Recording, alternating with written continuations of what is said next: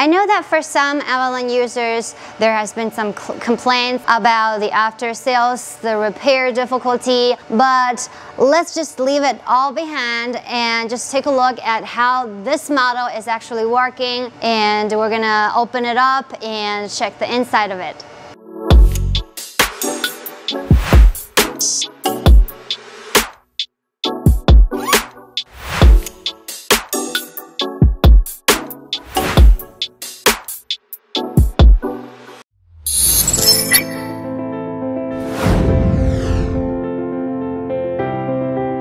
Hello my friend, you are in Meta-Luban Repair Center. In this video we're going to take a look at the Canaan Avalon A1346.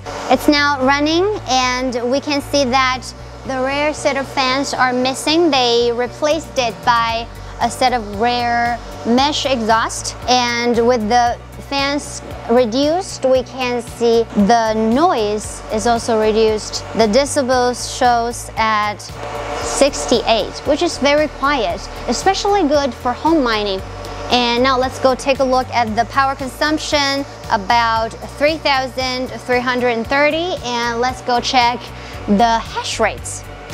The real-time hash rate shows as 112 and the average shows at 110, which is running to the full hash rate. Looking great. The temperature is about 74, 76. Compared with the old models, they usually got over 80, so this is a big improvement. For Avalon users, we know that for the older models, they don't really run to the full hash rate, but for this one, it's getting better. We saw that it ran 110.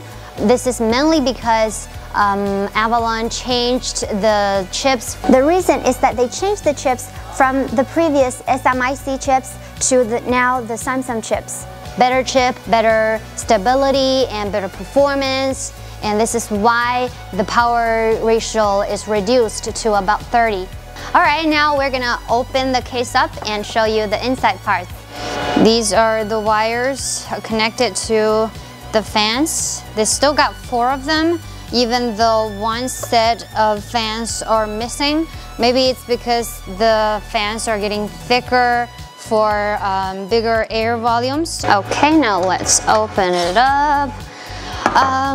Right here we can see the copper bars are thicker now.